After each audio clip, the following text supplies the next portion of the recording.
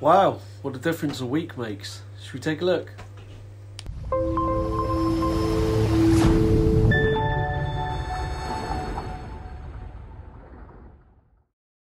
Hi everyone, it's Neil from Neil's Reef Aquarium. Hope you're all having a good week. So, yeah, it's been a good week. Can't really moan really. Should we take a look? I haven't put a filter on, so you excuse the blues, but yeah, everything seems to be doing really well. Obviously, I've taken the torch out from last week, and I think I know what actually killed it, and I'm going to show you that in a minute. So we'll have a look at that clip. But yeah, the other torch is doing absolutely fine. No problem with that. The hammer's looking great. The candy cane there is obviously dying anyway, but it's still a bit of green, so I can't bring myself to take it out yet. The GSP's looking alright. The Favia wasn't looking great anyway, but I'm really happy with how everything's going. We're going to have a look at the parameters in a bit as well, but the Zoa garden is, they're really opened up. They are reaching a bit for light, but we knew about that anyway. But no, I'm really happy with how it's all looking. I mean, they're all open. They're all really happy. Though he doesn't look happy, he is happy. But the Gonioporas, as you can see there, that green one is really starting to... hasn't come out completely, because like I said on the previous one, it's usually the same size as this. It was in the LFS. But that seems to be looking really well. As the bicolour blennies photo bombing. The rock flower nem is moved a bit from the corner there. If you have a look there, it's moved, so it's on the move at the moment. So we'll have to see where he goes. But no, really happy. Obviously, it was a bit of a rubbish video because I'd lost corals, and I was a bit worried about what was happening. The tank parameters were all over the place, but it's really stabled. So really happy with how things are going. We've done another water change today. We're going to look at the parameters in a minute, but really happy with how it's all gone. But yeah, can't really moan now. I mean, I'm going to have a look at this clip because basically I'm going to show you what I think happened to that torch. Now, if you watch that clip I'm about to put on, it was one I took in the middle of the week, and then I realised what had actually happened. So watch this clip and I'll come back to you. And I think we've just found what killed my torch. It's a massive vermeted snail, and you can see there, I've just noticed it now. As you can see, obviously the snail's dead. The torch, but look at that. Maybe, I'm not saying it is that, but look, it's a beast.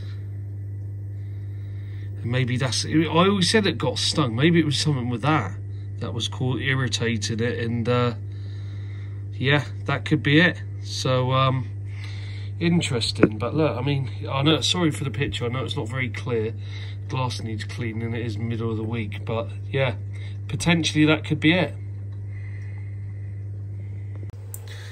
So as you can see, it was a vermeted snail. But obviously with the torch was so big, I couldn't see what was happening behind it, and there was that big vermeted snail there, which was obviously irritating. I could always tell something was irritating that torch, and I was thinking maybe it wasn't the parameters, because like everyone was saying in the comments, the Goniopora was looking fine. Everything else was looking fine apart from that torch.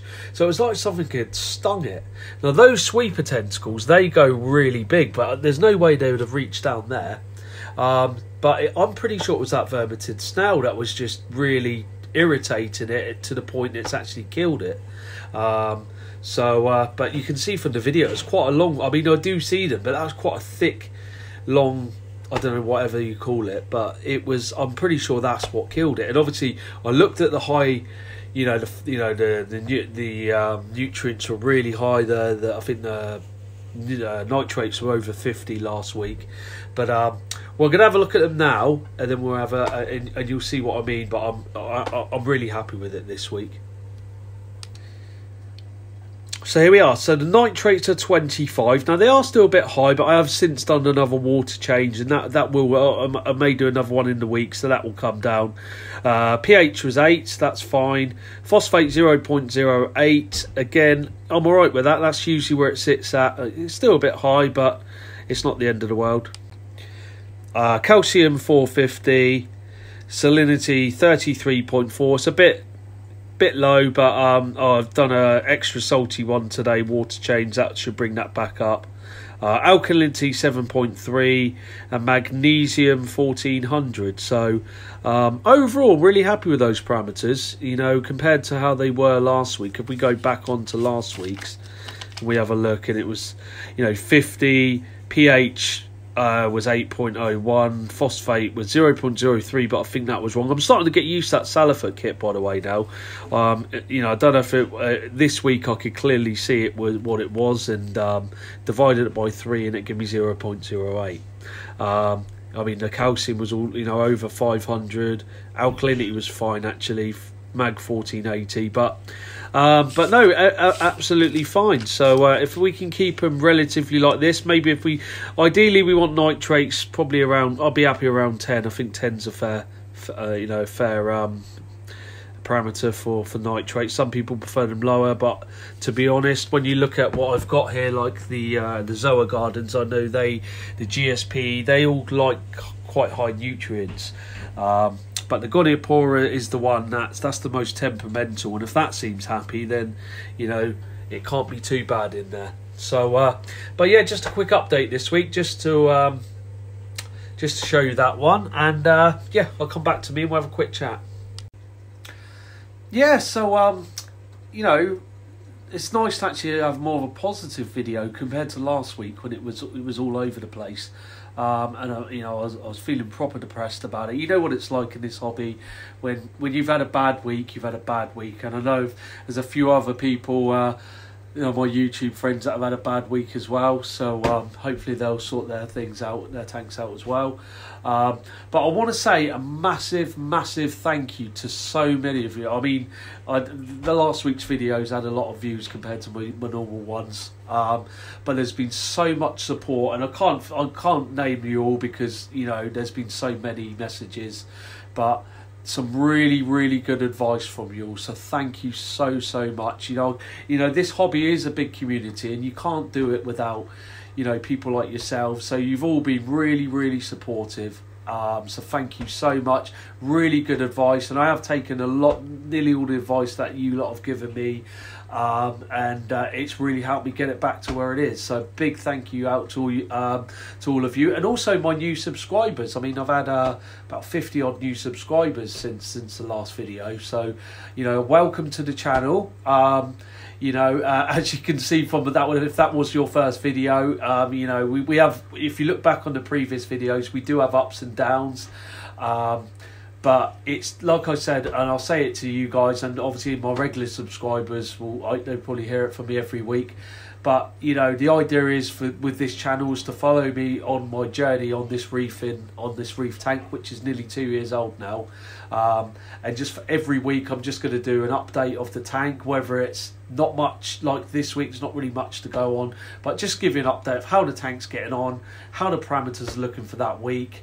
And then obviously we've got some real fun stuff coming up on this channel soon. We've got you know, something called the Ocean Project. I'm going to go more onto that at a later date, but it's something really exciting for me anyway, and for the guy who's going to be doing it, but I'm not going to go too much more. But it's going to be really good. When we've got a lot of tours coming up, and I'm going to come on to that at a later date. So make sure you hit that bell notification so you are notified every week when I upload. And thank you so much for your support. It's been brilliant. But yeah, it's looking good again. We can keep this tank stable for the next few weeks. We can start to add some more corals. We were starting to add them on a weekly basis again, but we had a bit of a setback, and you do get setbacks in this hobby. But it's, you know, it's just you just got to get through it. And the advice from, you know, great subscribers like yourselves, you know, have got a lot more knowledge than I have in this hobby.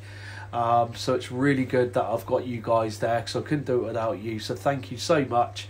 And that's it for me this week. So thank you, and I'll see you lot next week. See ya.